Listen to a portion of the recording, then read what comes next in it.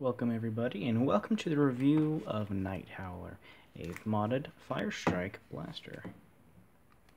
I've got these nice purple AccuFake darts from Out of Darts.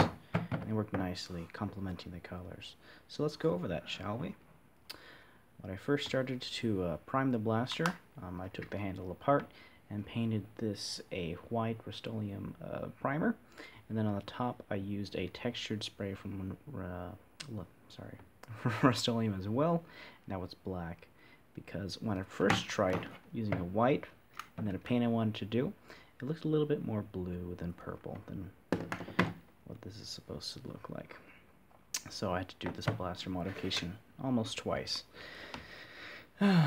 So continuing with the colors, we have on top of that a Plum Crazy enamel paint by Model Masters, and I kind of spritzed it with some again Model Master deep pearlescent paint, purple paint.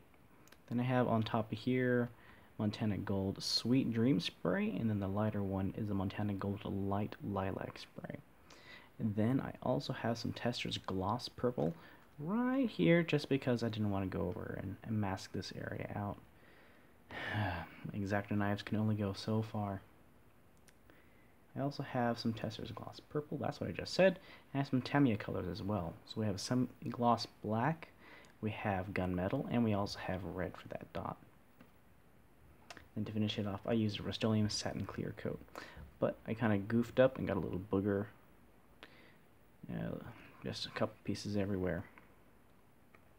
As for the internals, I have a brass dart tube, and that is held in place with epoxy and JB weld. I also have an epoxy putty reinforced plunger rod with a retaliator O-ring from the plunger of a retaliator. And then I also have a blaster parts fire spring inside with twice as many catch springs as it normally comes with, because I had another one and I said why not, I might just need it. Other than that, I have an ultraviolet LED. You can kind of see that on camera there.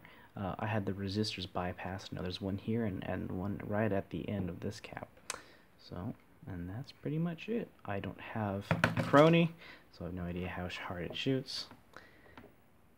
And this was pretty fun to make.